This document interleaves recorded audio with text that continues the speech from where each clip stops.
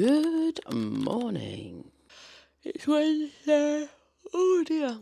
It's 6:30. I've not gone to the gym this morning. I had a bit of a lie-in.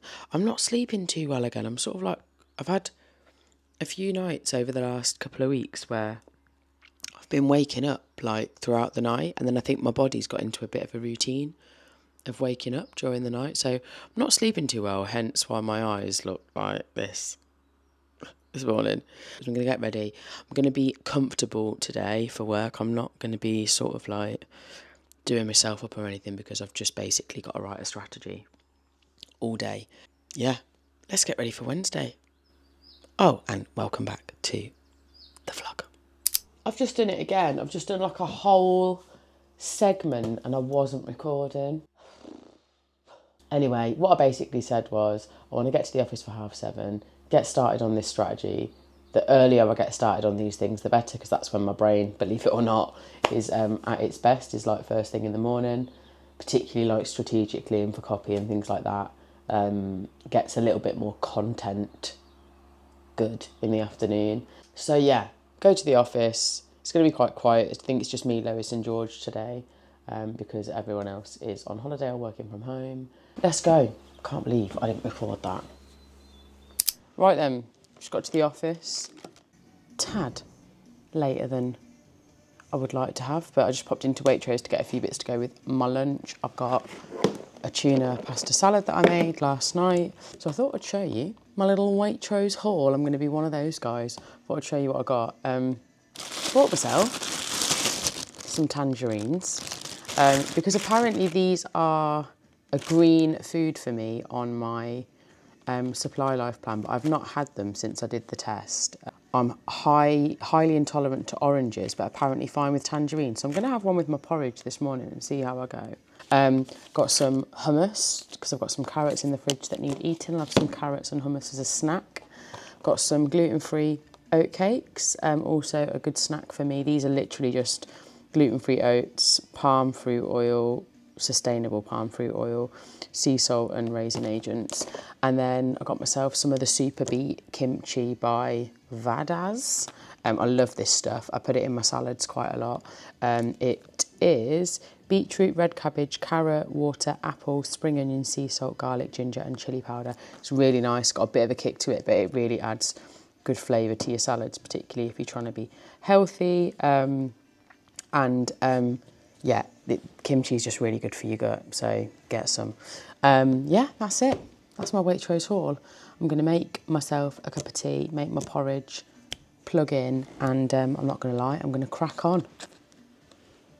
So just to give you a bit of a picture of where I'm at with this strategy, so I've got to the stage where I now need to start fleshing out the content. So what are the types of content that we would recommend they post, share, send to their audiences. I'll also start to include some example pieces. So yeah, just starting to really paint a picture of what their actual day-to-day marketing content should, in an ideal world, look like. So I'm going to plug in. I want to try and get, it's nearly 8 o'clock. I want to try and get a solid like 3 hours done. I will have breaks within that, but I want to see where I can get to by 11 o'clock. So that's when I'm going to update you.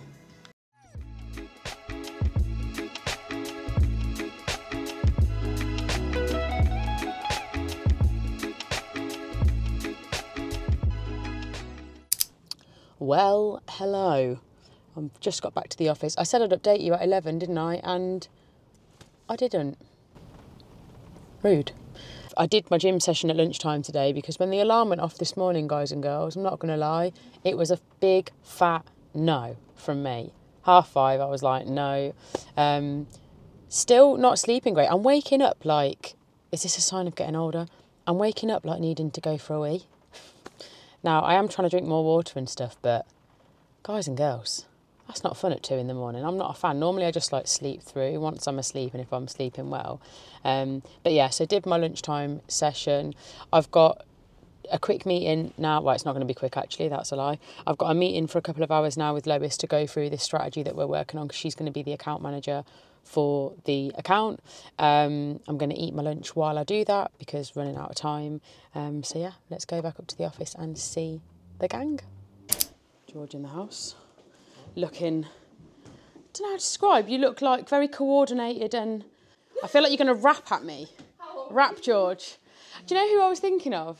Blazing Squad. Blazing? Have you heard of Blazing Squad? That is going on with Marcel and his wife Rebecca. Don't even know who they are. Marcel? Was he in Blazing Squad? Yeah, when he went into Love Island, he was like, oh yeah, Marcel. I'm in the What? Blazing Squad. Yeah, Tell Don't like to talk about it, do we? But don't like to talk about it, but every 5 minutes I was in the Blazing Squad. Not allowed to talk about He it. was saying, I don't want to talk about it, but it was like, I was in the Blazing Squad, Blazing Squad, Blazing Squad. Yeah, Marcel. Nikki, you've not been in the vlog yet. What was for lunch? I've got mine now. Oh, I was a pig today. Were you? I spoilt myself. I had pasta with masala sauce Hey? and chicken. I know. It looked good. Like a pasta curry? Yeah, I know. Yeah. Weird, huh? Oh, I could get down with a pasta curry right now, I reckon. It was lovely. Me and Lo have got strategising to do. Oh, good luck. Haven't we, Lo? Haven't we? Yeah? Woo!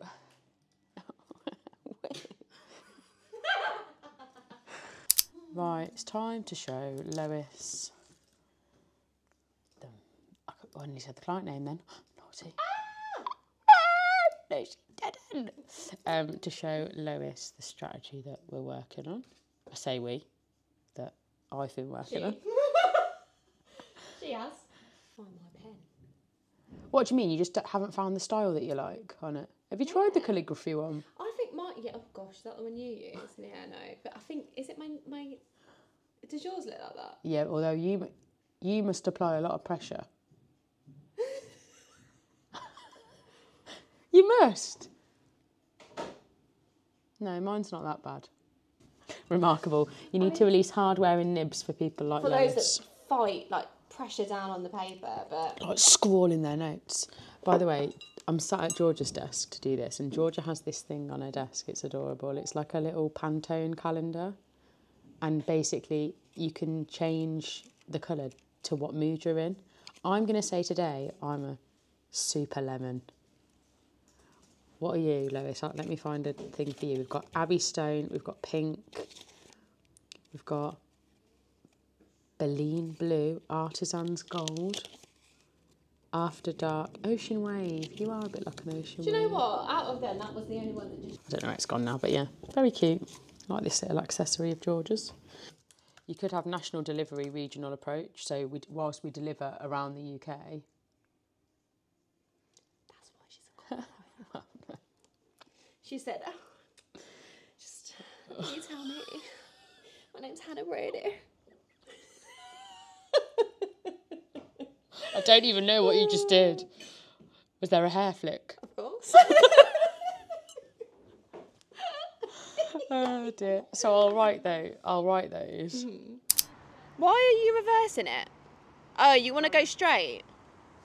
Shall I put the camera down and help? This is not good.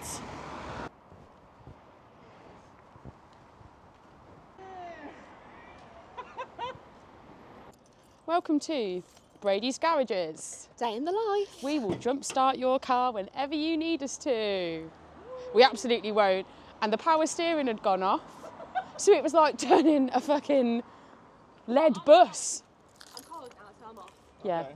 We'll do anything for our team. We will. We'll do anything for them. I've never used jump cables. Right. So I hope we've got enough reach. If not, got enough what? Reach? it should be fine. If not, you'll just have to move a bit closer. Okay, yeah.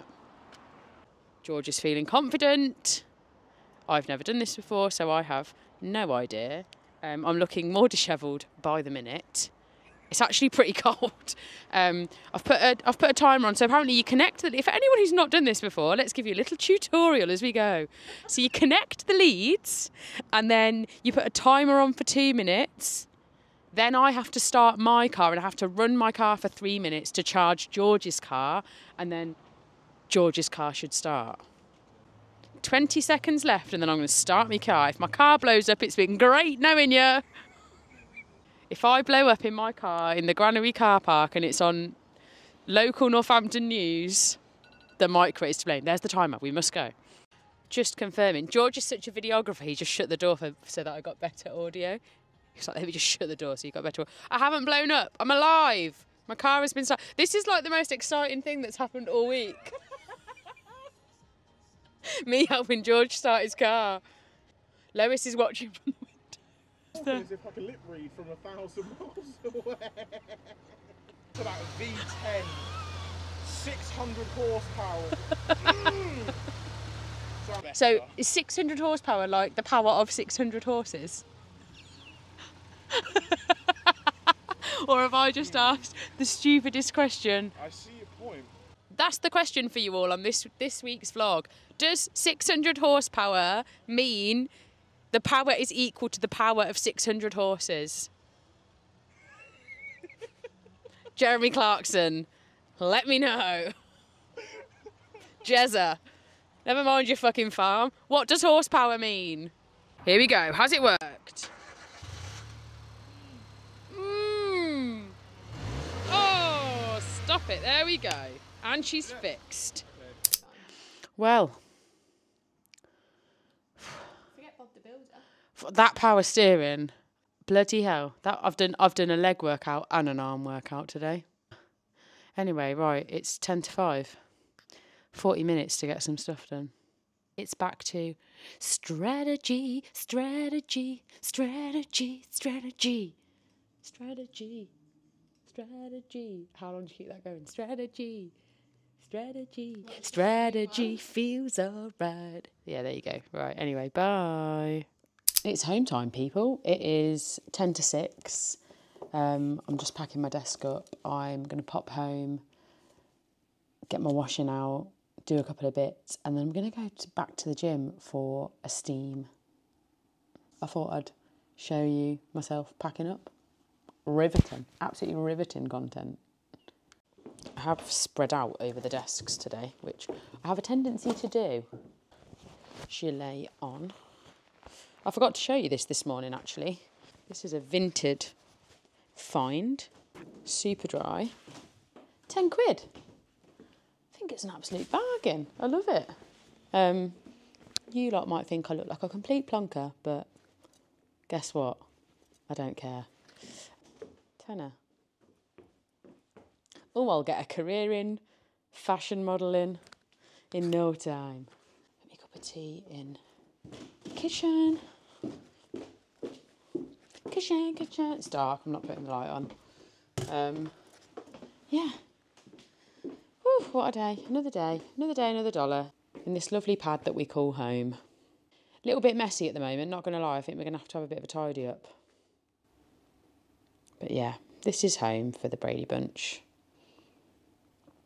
Little blue wall, beanbag. I do love it here. I do love our office. Yeah. Anyway, just waffling on at you, you poor people. Let's go home. Let's go home. I'm off to see my friend Ellie today. I don't get to see her very often because we don't live very close to each other. She lives in Bristol. I live in Northampton, so we're a good 2.5, 3 hours away from each other. So yeah, she's actually expecting her first baby. So I think she's due in, I'm going to get this very wrong, sorry Ellie, like a month. I haven't seen her since she was about 3-4 months pregnant, so she's probably going to look very different today since I last saw her. But we're going to go for lunch. We're meeting halfway. I've got a little gift for her that Mum has made, which I'll show you in a minute. And then when I come back this afternoon, I'm going to go to the gym. I'm going to get my workout done. I've got to put your sun cream on, guys. I only started putting SPF on my face every day probably about a year ago, because the more I read about it, the more I was like, okay. And I'm someone who likes the sun, so I will have my face out in the sun. But we don't want to be damaging our skin, really. I'm at that point in my life where I'd happily have less of a tan and have better skin. Never, ever, ever thought I'd say that.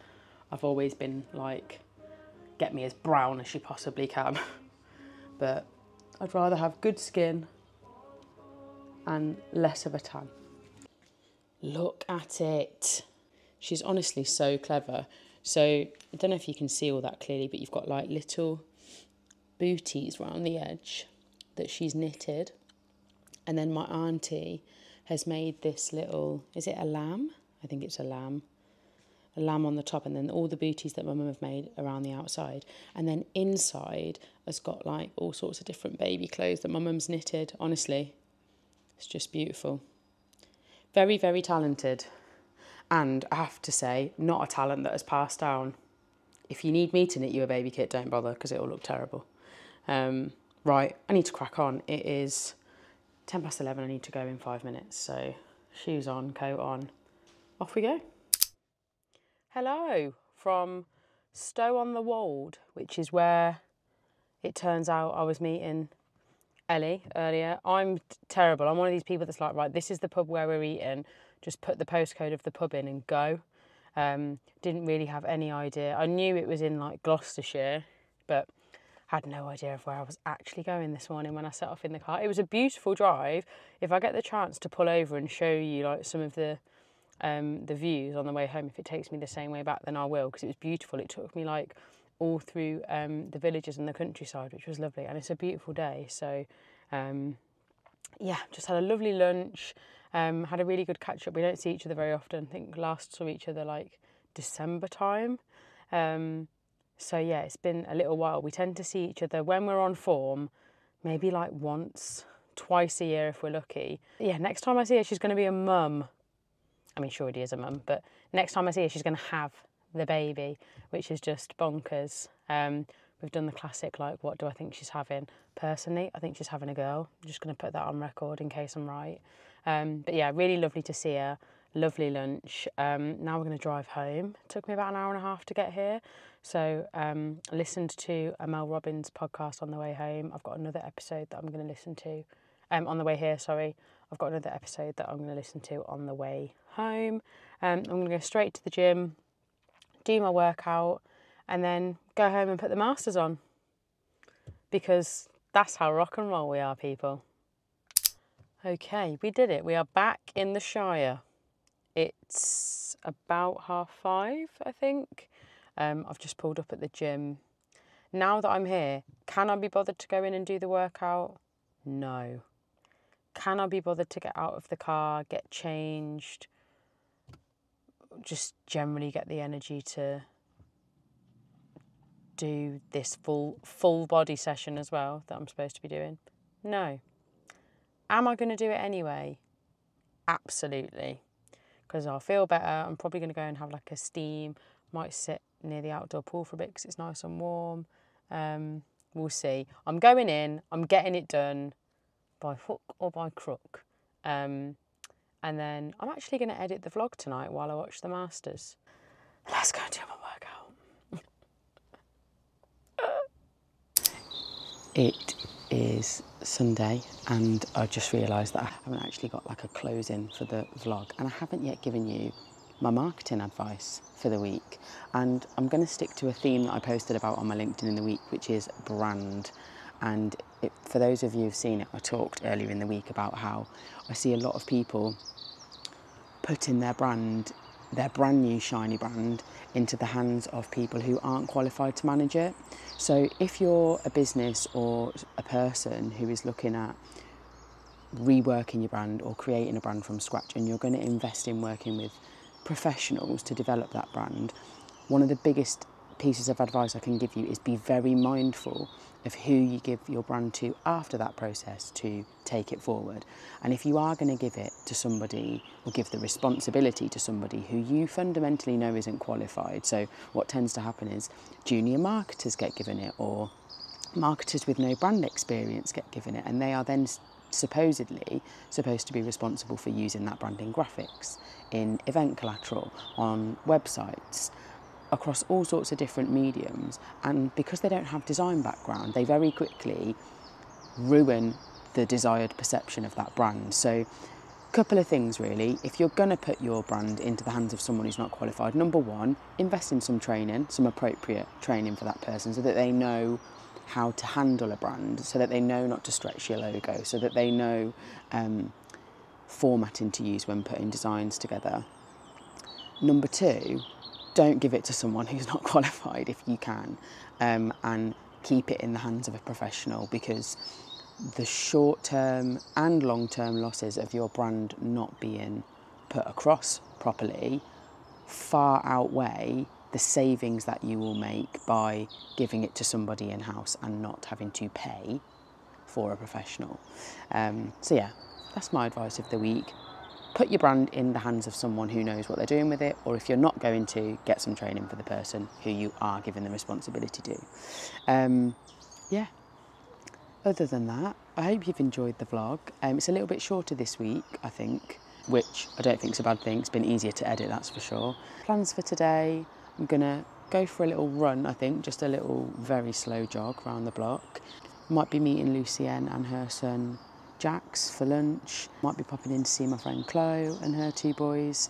Yeah, just a slow, chilled Sunday, and then of course it's Masters Sunday, so I'll be watching that later. Who will be the victor this year?